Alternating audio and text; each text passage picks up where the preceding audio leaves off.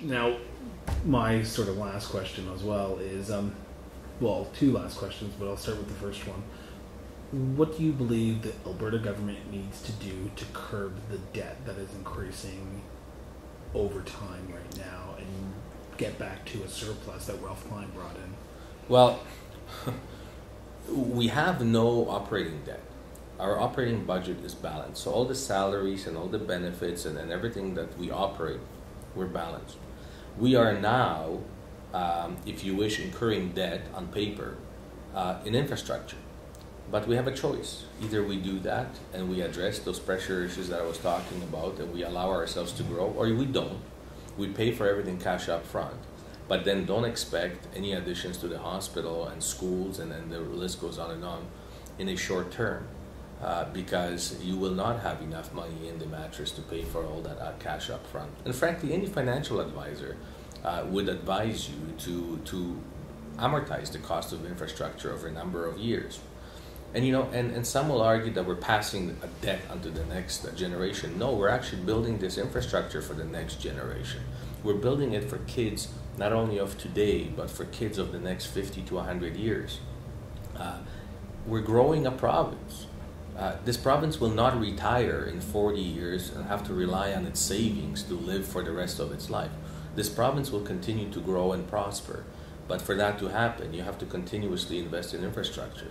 So amortizing the cost of infrastructure over a period of time, as long as your servicing of that amortization is built into a balanced operating budget, is the smart thing to do. It's the only thing to do if you want to grow this province.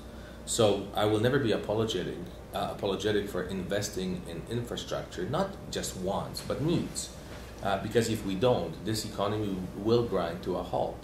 You have to be really deprived of a vision and long-term understanding and aspirations for this province to be so narrow-minded and say, no, cash up front, if I don't have the money, I'm not building it. You're not just building this province for yourself for today so you can run around and say, but look at my savings account. How good is that savings account 30 years from now? When people are moving out of this province, when the economy slows down, when you don't have the quality of life, when you don't have the hospitals, when your roads are full of potholes, will you still then be proud of what you have achieved? No, this province has been built on the fact that our predecessors had the vision of building what they built for us today, and we owe it to the next generation to build them a province that they will want to live in tomorrow.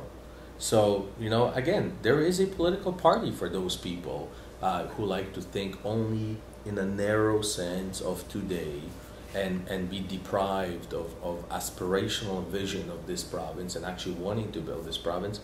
That is something I will never be apologetic for.